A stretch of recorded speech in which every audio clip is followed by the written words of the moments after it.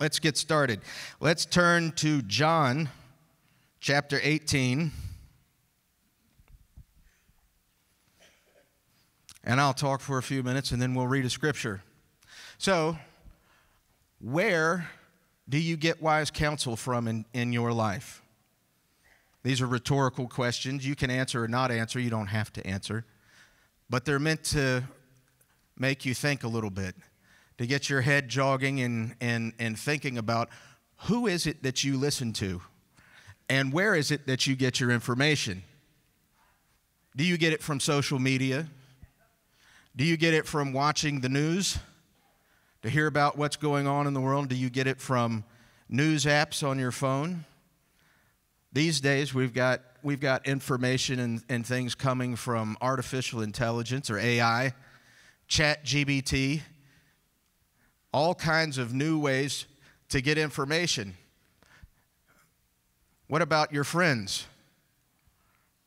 Do you ask your friends for advice or input or knowledge?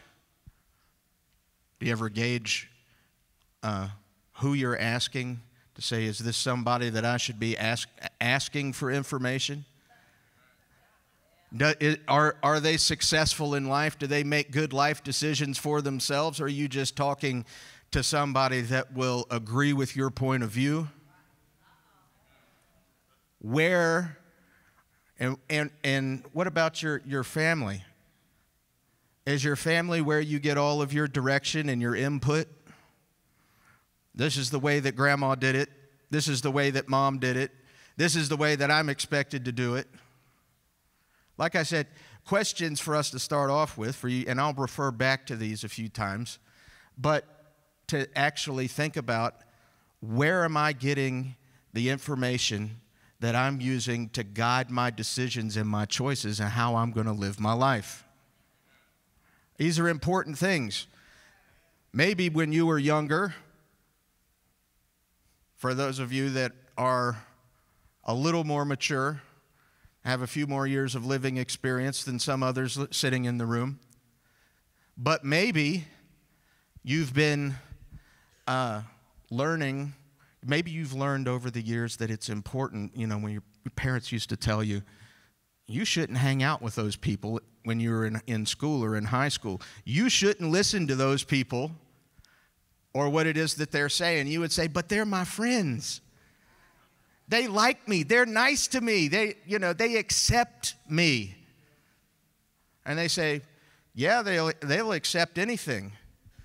They'll accept anybody because they want people to accept them. But the choices that they're making and the way that they're living their lives is not leading to success and is oftentimes leading to trouble.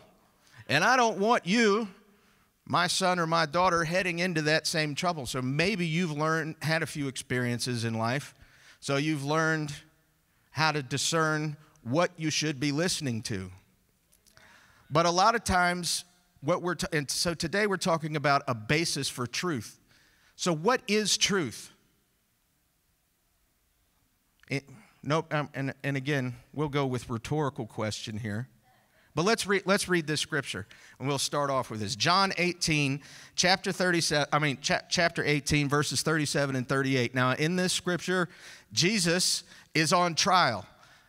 The Jews want to kill him because he's been going around preaching and teaching and talking about the truth that God actually intended in the Ten Commandments and in the law of Moses and all of this, but how it had been twisted and turned by mankind. And so, and he was turning the people away from the religious leaders that had been doing the twisting, that had been doing the changing. And so they wanted to shut him up and to brand him as an outlaw and to say, that by crucifying him or by killing him, then they were crushing his reputation and were hoping that people would stop listening to him.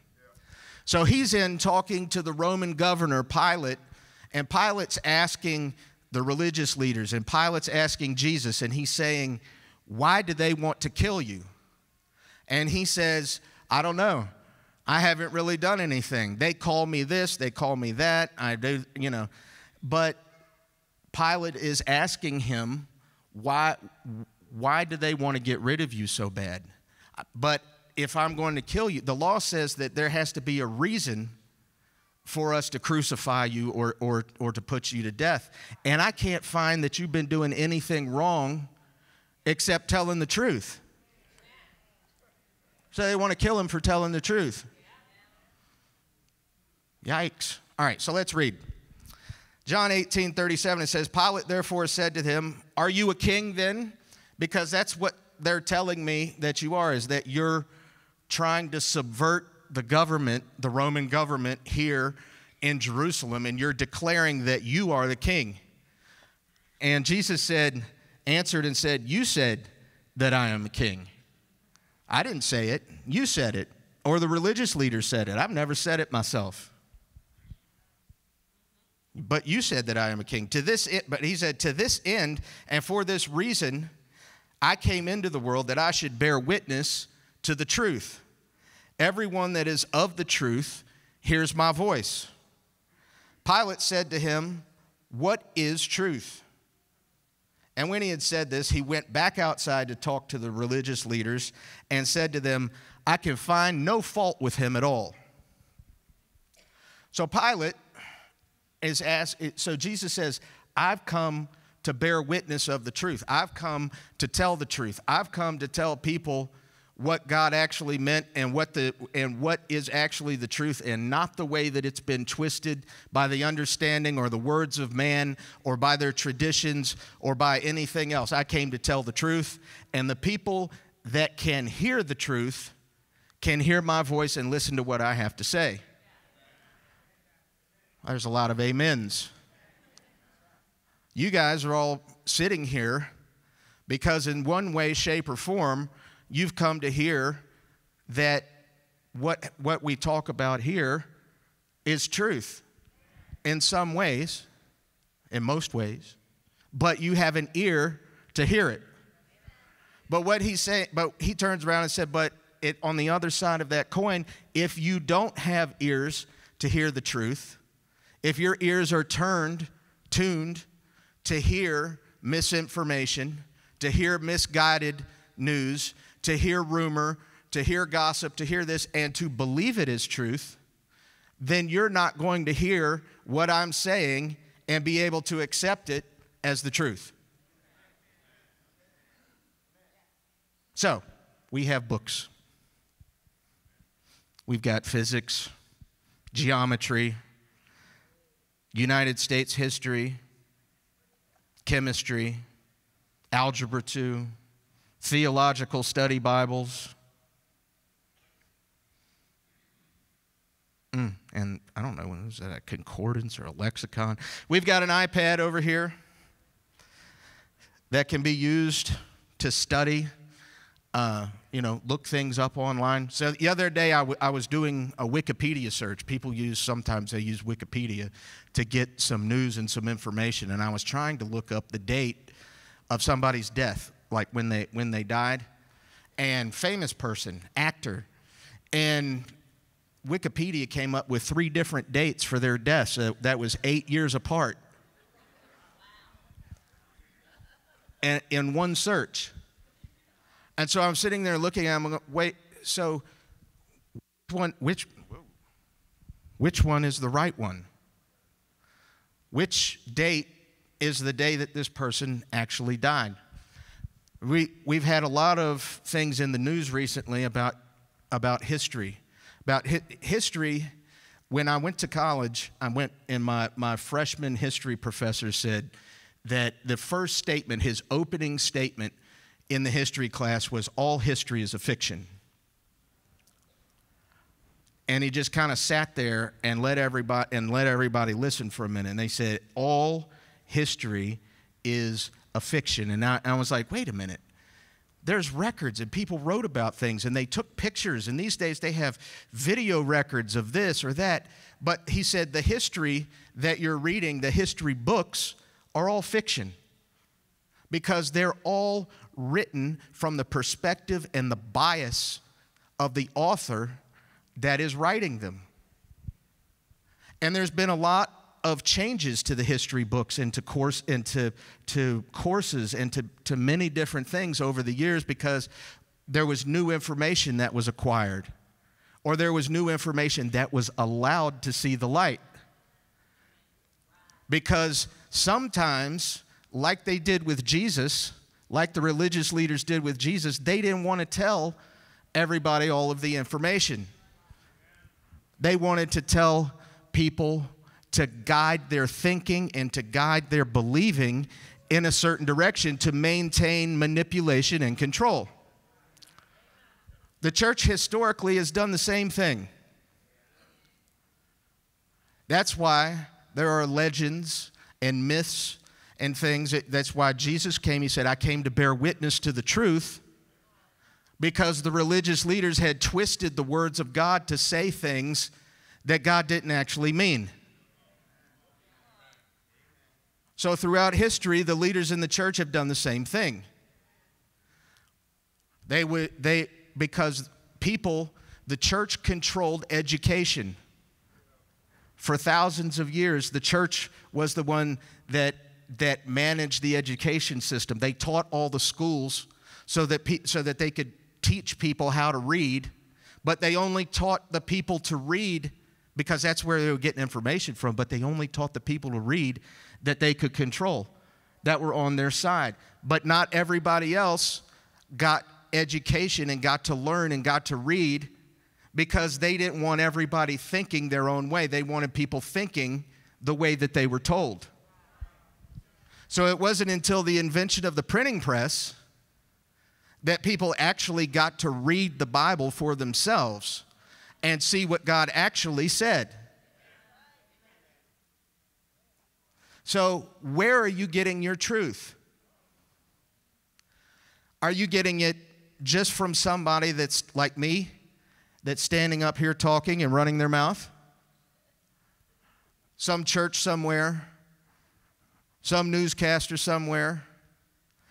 The Bible tells us, though, that we're supposed to seek wise counsel. That means, and in the Bible it says, he said, prove me. Don't just listen to what I'm saying. Go out and check it. Go out and back it up. You would not believe, after I've been in church since I was 3 years old, and it's been a really long time. And you would not believe how many times I've sat in, and listened to people, and they're making up doctrines or making up beliefs, and people will sit, or in these things, things that are completely wrong, doctrines and teachings that are wildly off base, and people will sit out in the congregation and just soak it up and listen to it. They'll believe anything that they're told if somebody's standing up under lights with a microphone. You guys been watching any politics lately? Believe anything that's said standing under lights in front of a camera with a microphone? So where are you getting your wise counsel from to help you make your decisions in life? Who are you listening to? Are you willing to go look up things somewhere, and just because somebody's on TV or under lights with a microphone and say, no, that's not actually what it says. That's not actually what's happening. All right, let's keep going. Let's go to Romans chapter 10.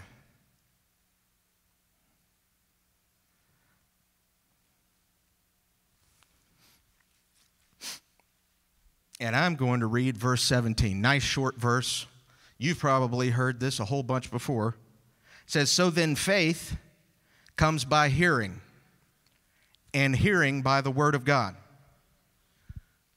Nice and short. So you may ask yourself, what does faith have to do with seeking wise counsel or with wisdom? So let me explain it to you.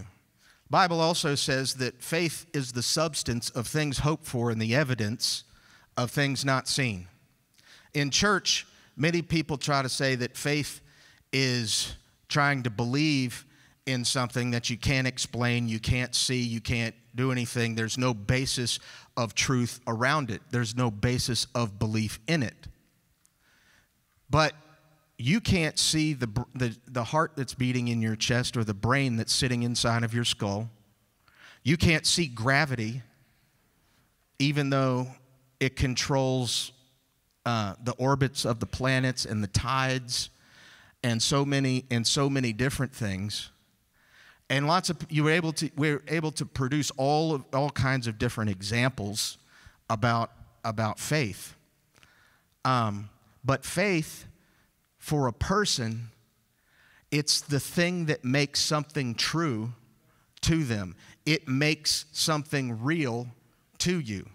You can't see gravity. You can't see your heart unless you take it, unless it's on in like an X-ray or an MRI or something like that. But I can't see it beating inside my chest. But education, research, X-ray, all these things say that there's a muscle that's beating inside, that's pumping blood through my system and making it circulate, even though I can't see it working. Science says that gravity holds the planets in orbit so that and manages the tides and the phases of the moon and keeps us from floating off into space and a bunch of other things, but you can't see it. But faith is the thing that even though you can't see it or you might not understand it because you might not have the knowledge or the experience to explain something, faith is the thing that you believe it even though you don't understand it or can't see it, and it makes it real to you. It becomes a foundation of reality in your life. That's what faith does. So when we're talking about a basis of truth, it's the belief that the words of God are real, because the Bible tells us that the words of God are what spoke the universe into existence, that he spoke it all. And it's the strength and integrity of his word that keeps creation from disappearing and from blinking out. And it tells us that God's word is therefore always true, because if God lied in one thing, then his word would no longer be true, and the words that spoke the worlds into existence would then become null and void, and everything would disappear. So our faith in God ties us to this belief that God's words are the things that keep us alive, the things that keep us in existence. But it's God's words, it's based on the integrity of his word, not the integrity of our understanding. Because just like these textbooks, the integrity of our understanding is constantly changing. Mankind is always updating their scientific discoveries and their scientific findings, and they're saying this way that I was taught chemistry, or this way that I was taught history when I was in high school decades ago, is now different. That's why they have to update the textbooks, because mankind has to say our understanding was limited and we didn't know everything that we thought that we knew. And we got new information that tells us that we were wrong. Or sometimes not that we're wrong, just that we didn't have a full enough understanding of what it was that we were teaching. So when I was younger, I used to think, when I first started noticing this, and I was in high school, and then I would go to college, and there was these other textbooks, and I was like, well, then I went to high school, and they were teaching me all lies. And why should I believe anything that they're saying? Who really says that any of this stuff that they're studying, or that I'm studying, or that they're teaching is true? How do I know? So that I had to start testing and trying and questioning what it is that I was being taught. And where were the teachers and the instructors in the textbooks getting their information that they were teaching me that I was taking to be truth and I was trying to apply to my life and to use it. My belief was not steady, was not stable at first, for a long time after that. And like with the professor that said that all history was a fiction. So I had to start searching and studying to find the basis. Remember, today's title is A Basis for Truth. I had to start not just accept every single thing that I was told and swallow it hook, line, and sinker, but I had to go out and test some of it to find out whether it was worthy of my belief and my trust, so that I could have faith in it, some kind of belief that it had a basis in reality. So let's talk a little bit about faith. Faith, pistis, the definition is a conviction of the truth of anything. That's what we're talking about. How strong is your conviction that something that you believe in, something that is a pillar of your identity or of your life, how strong is your belief or your conviction that it is true? Hearing versus listening. Hearing is defined as the process or power or function of being able to perceive sound. So the Bible tells us that hearing comes from the Word of God. Faith comes by hearing, and hearing comes by the Word of God. But that word hearing is not just the word perceiving sound. The word that's used is a derivative of the same word, and it means to listen with intent. That you're paying attention to something on purpose. Faith comes by hearing, listening attentively on purpose in order to gain knowledge, wisdom, or understanding. Okay? To attend to, consider what or has been said, to understand and perceive not just the sound, but the sense or the intent of what is being said. That's what it means to listen. That's how you develop your faith or your belief in something, is to listen with intent and to judge it for yourself as whether or not you're going to believe it or put your faith in it. So, your faith then is a result of what you choose to listen to, not just what you hear. So it is your responsibility and my responsibility to listen with intent to information that we are receiving and to judge it for ourselves as to whether it's true and whether we're going to put our faith in it or whether we're going to dismiss it. So that's your responsibility. Not just to believe every single thing that you're told, but to judge it, the information, and decide whether or not you're going to make it a part of your life and whether you're going to believe it. Let's go to Matthew chapter 11.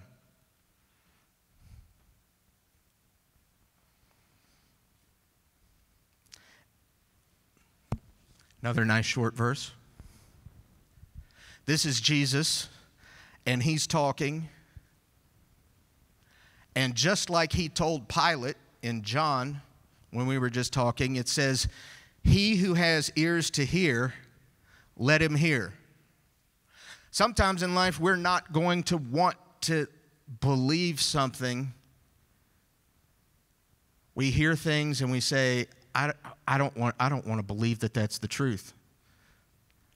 And we deny the information because it shakes the foundation of our reality. And so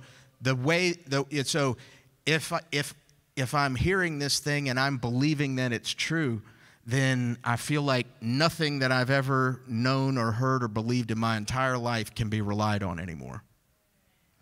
and it shakes the very foundation of your identity and your reality. So people choose to deny, or choose to not hear, or not to listen.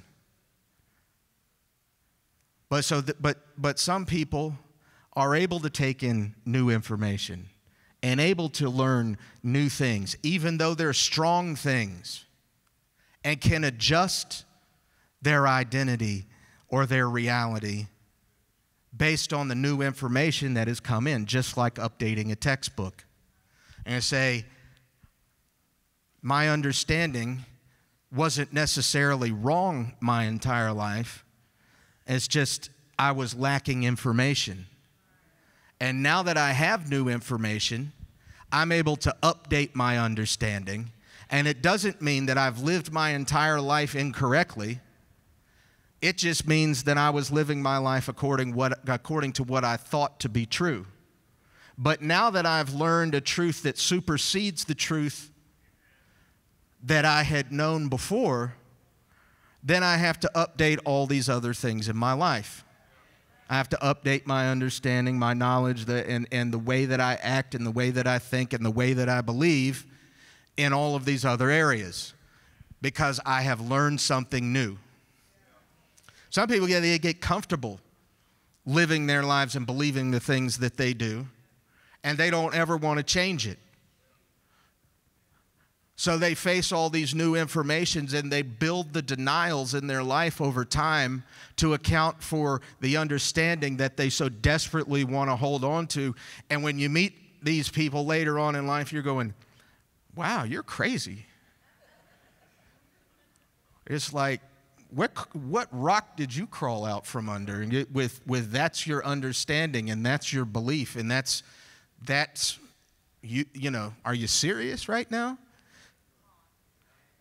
But because at some point in their life, this person has made a decision that this one principle that they want to hold on to, that they found out is not the truth or not the case or has been superseded, and that's the part. It's like they stop developing as a person. They stop growing, and they're like a child in so many ways because they're refusing to update their basis of truth. So what kind of person are you going to be? You're going to refuse to continue to grow or to continue to change because at some point in your life you're going to face a moment where you say, I've been believing and acting and making decisions in my life according to the knowledge and understanding that I have, but now that I've found out that I was wrong, I'm unwilling to face my friends, my family, my coworkers, and the entire world and to tell them I was wrong. That's a lot of work, having to update and say, yeah, no, I know I was hardlining and I was so strongly standing for this thing for so many years and basing my treatment of others off of what I believed, but I was wrong. And I'm sorry, and I apologize. That's a lot of apologizing. But for many people, the hardest part is the admitting that they're wrong. Nobody likes to be wrong. But we all are from time to time. Some of us more than others, like me. Oh, wait, no, that's okay. All right, let's go to Proverbs chapter 1.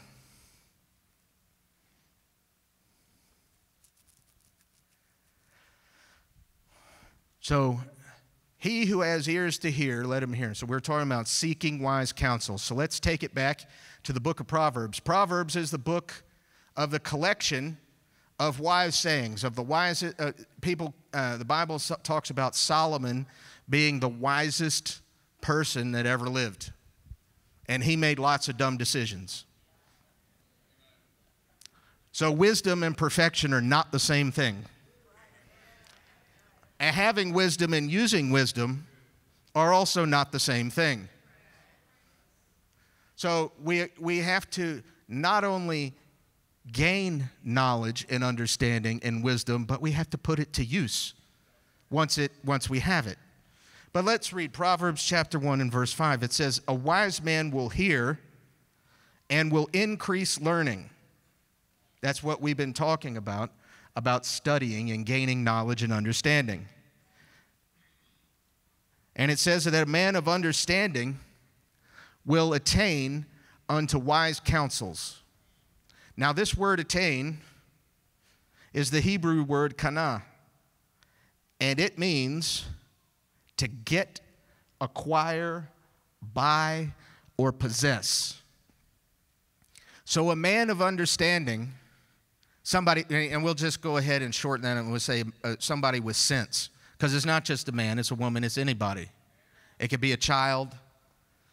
A person with sense is going to attain wisdom. They're going to get, buy, possess, seek out, and take in wisdom no matter the cost. The Bible says, the book of Proverbs also says that wisdom is the principal thing. That means it is the number one thing. It is the biggest thing. To learn how to live your life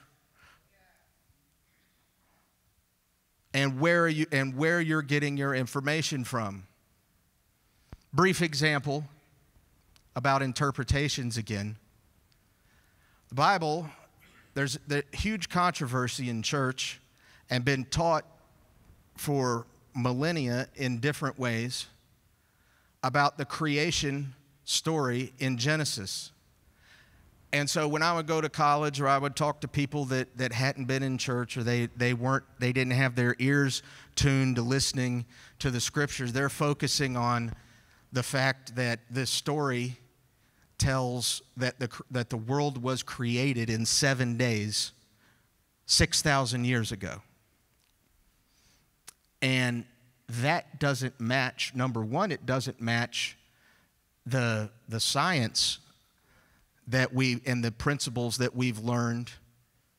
And we say that God created the universe and it was created orderly and by laws and everything and everything like this. But we're trying to interject our understanding into that because we're reading on the first day God created this, on the second day God created that, on the third day God created that. And the example is that our understanding or our interpretations limited what it is and cause a rift between the church and science. And so science thinks that Christians are all crazy for believing in 7 days in 6,000 years ago. And the church thinks that science is trying to deny the existence of God because they're saying that something is different other than our understanding of what was written. So I like to give one brief example about the limitations of the understanding of man. The Bible says, the Bible account of creation, so mankind bases we're talking about the rotations of the earth and gravity and all of this, and we count a day. It's divided into 24-hour periods, and it's based on the one full rotation of the earth on its axis. But man didn't know that and didn't have the ability to teach it or to know it, scientifically. But they would watch the stars go by. They would watch the sun go across the horizon or the moon go across the horizon. And that's the way that a day was measured, and the seasons and everything else. They would watch the stars changing in the sky and how they came back around and did the same rotation every time the earth went around the sun. So our understanding of hours and time and seasons and everything are based on the rotation of the earth on its axis, and our measuring it by the movement of the sun, moon, and stars. But in the creation account, the sun, moon, and stars were not created until the fourth day of creation. So how were the days measured until the sun, moon, and the stars were created on the fourth day? And man wasn't created until the seventh day. So who was doing the recording of all of this stuff? And so you say, maybe mankind was writing, we're writing this, and the understanding is based on not just, maybe it was the way that it was interpreted or the way that the story was passed down, periods of time that passed in between the stages of creation. But my faith that the universe was created by, and me were created by God, my answer is not shaken by the fact that somebody else's understanding couldn't pick out the fact that the sun, moon, and stars, how we define days, hours, and minutes, and seasons, weren't even generated until over halfway through the story of creation. So this is what I'm talking about believing everything that you're told and not reading it for yourself and being able to gain some understanding and update your thinking with new information without destroying your faith in God. See how I just did that? And my understanding may not be correct either. But is your understanding of God going to destroy your faith that He exists? Or are you going to believe in God regardless of whether your understanding matches what is actually truth,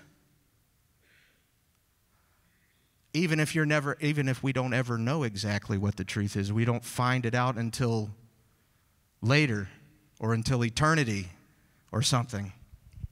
All right. Get, acquire, buy, or possess at any cost. So if you're worried about the state of the world and what's going on around you, let's read one more scripture and we'll be done. Seek wise counsel. Why? Update, get a basis of truth and keep it up to date, like the software and the apps on your phone, so that it will work the way that it's supposed to. Proverbs chapter 1 and verse 33, it says, "Whoso hearkens unto me," and if you read all the way back up to around verse 20, this is actually being written from the perspective of wisdom. So it's supposed to be wisdom that is talking to you here. "Whoso hearkens to me," or hearkens to wisdom, "will dwell safely and will be quiet from the fear of evil." That word quiet means to rest securely. So the person or persons that seek wisdom will learn how to interpret the world that is and the things that are going on around them without fear. The wars, the rumors of wars, the controversies, the anger, the hatred, the frantic behavior, the uncertainty, and everything that people in life face and deal with. But a person that seeks, obtains, and uses wisdom, true wisdom, can rest securely in the knowledge of what's going on, of what's going on around them. They'll have a correct understanding and a good interpretation that isn't provided by your favorite newscaster or by a robot and AI or anything. And you can rest securely in spite of the evil in the world that is going on around you. Let's all stand to our feet.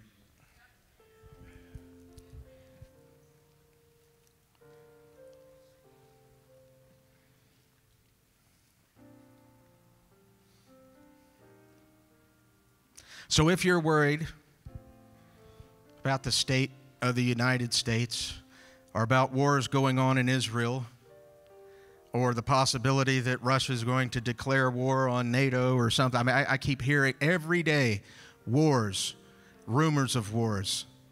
People are concerned about who's going to lead this country come voting time in November.